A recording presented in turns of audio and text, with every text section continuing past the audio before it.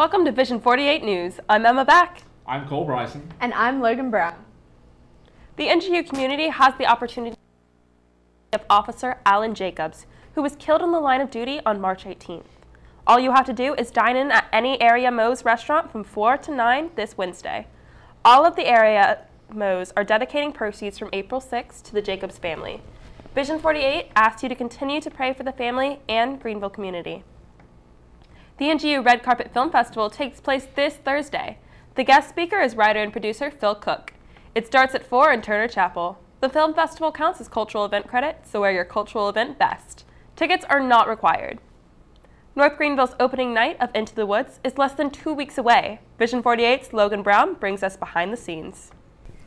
North Greenville's theater department is putting on the musical Into the Woods in the Billingsley Theater. Here's the cast and the director to tell you a little bit about the play.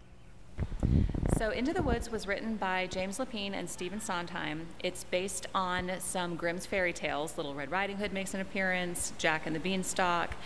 There are a couple original characters, Baker and the baker's wife, and there's a witch character. And they go through different quests and different journeys in the woods. They go into the woods to find the object of their desire.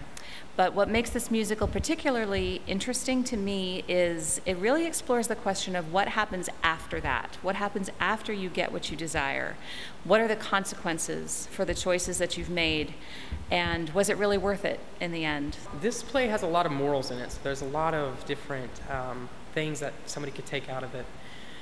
It's just so deep, and it's so it's got a huge impact, I would say, on the audience, and especially as actors. There's just been things that I've learned every night from this show, just family and love and portrayal and lies and just how it all ties together. Sondheim, the composer for Into the Woods, it's very, very difficult music, so probably it's definitely the biggest and most difficult show that I've ever worked on because, you know, with Sondheim you have big shoes to fill. So it's all about timing, and that's what we're doing in this rehearsal, really fixing musical timing and whatnot. But it's just got this really realistic yet fairy tale feel to the whole show. So it's very, very cool, very big. It's a very demanding show.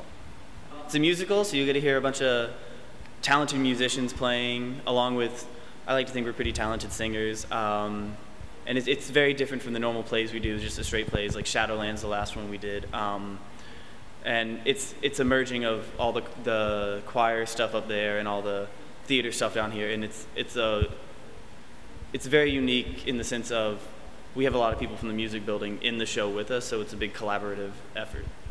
Reporting for Vision 48, I'm Logan Brown. Where is North Greenville headed in the future? Just 25 minutes down the road. Vision 48's Wes Wessinger has more. North Greenville University's future in professional academic enrichment lies just one street behind Wadehampton Boulevard.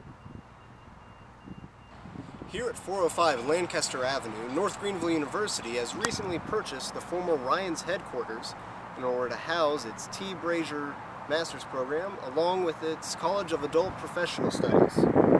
I caught up with Dr. Sam Isgett, Vice President for Adult Graduate Studies, and he discussed the new course offering, which is located in the new facility. It's a 24-month program that will take 20 students in our first cohort, and they'll spend their first year in class Monday through Friday, 5 days a week. And then their second year, they'll go out in different medical rotations in obstetrics and family medicine, psychiatry, so all these different medical specialties. They'll do rotations. The PA discipline calls them clerkships, but it's where students get exposed to actual medical practice and work alongside supervising doctors. In addition to the Physician Assistant Medicine program, NGU will continue its current graduate degree offerings in business, education, ministry, and music education, and also its CAPS program at the new facility. The university's CAPS and graduate recruitment team will also relocate to the Lancaster Avenue location from the Tim Brazier Center on Pleasantburg Drive in Greenville. Officials are saying that the facility will offer many additional opportunities for university growth and will house many programs that are currently being used in other North Greenville University locations. North Greenville's T. Walter Brazier Graduate School, for example, is currently utilizing leased space in Fairview Baptist Church in Greer. Included in the acquisition was not only the office building behind me, but also 10 acres of land.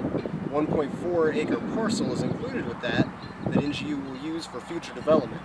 So there's another acre or so that comes with the property, and so we could build another building there. We have plenty of room to do that if growth conditions warrant, and that could well happen. University officials say the graduate school will begin transitioning to the new facility at the beginning of summer and will fully be occupied by the start of fall 2016.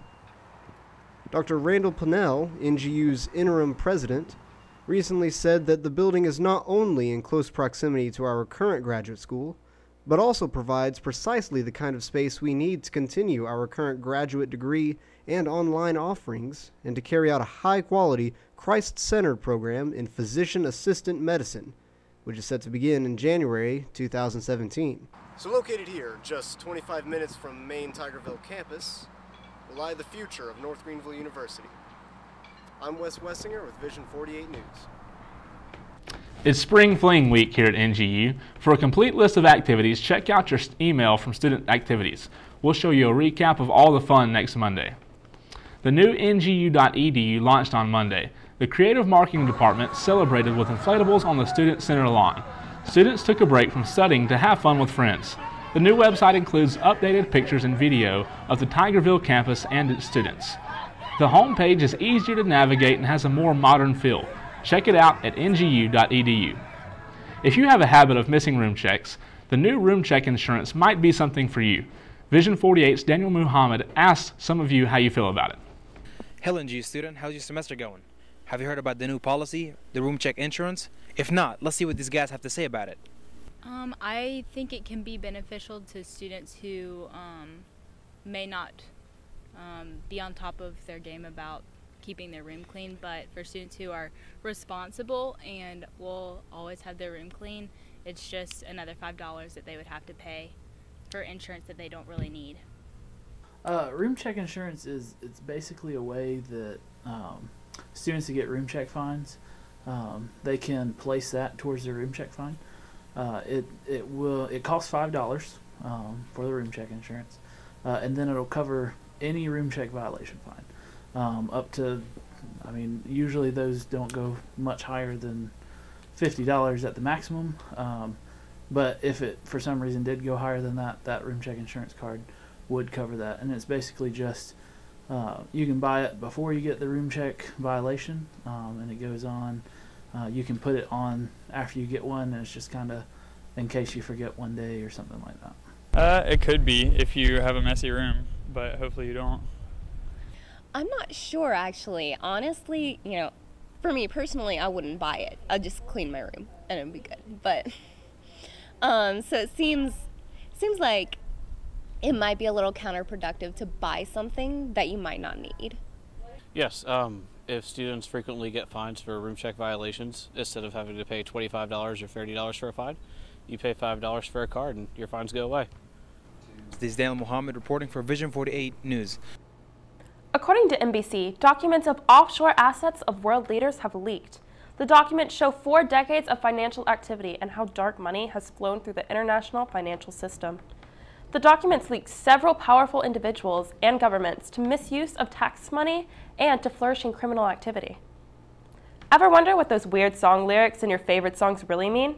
Our social media team went out to see what students think. Hi North Greenville, I'm Courtney Woolbanks.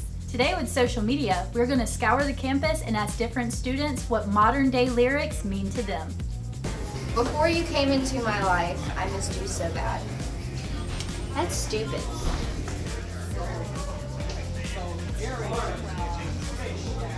waiting on love at first sight.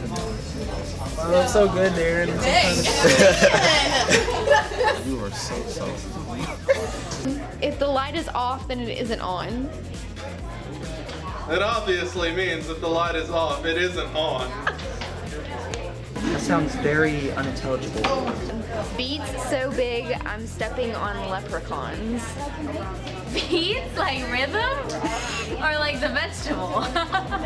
Well, since it's a leprechaun, it's obviously like a St. Patrick kind of situation. So I'm figuring that someone was wearing like those like 4-leaf clover like beads, like the beads around their neck, and they accidentally dropped them because they were partying too hard and someone slipped and fell on them. Oh wow, those were some interesting responses. I'm Courtney Wilbanks with Vision 48 News. Back to you guys at the studio. Don't forget that you can watch all the stories you see here on YouTube. Just subscribe to the Vision NGU.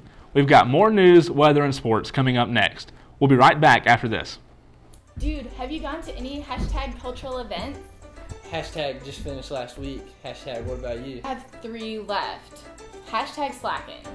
Hashtag you gonna go to hashtag jazz band? I don't know. Hashtag when is it? Hashtag IDK. Let's look at the new hashtag NGU.edu. Whoa, what is this? Hashtag the new website.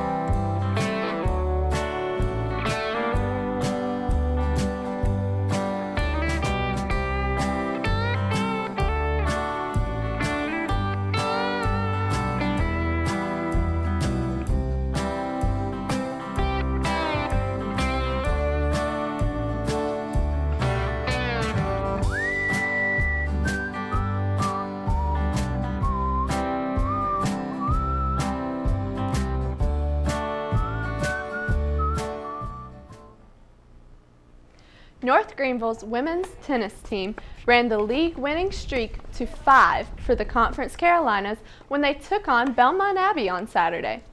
It was quite a game, with our Crusaders winning with a 6-3 game. North Greenville improved to 5-0 in league play and 6 overall. Women's tennis will travel to Mount Olive on April 8th for their next game.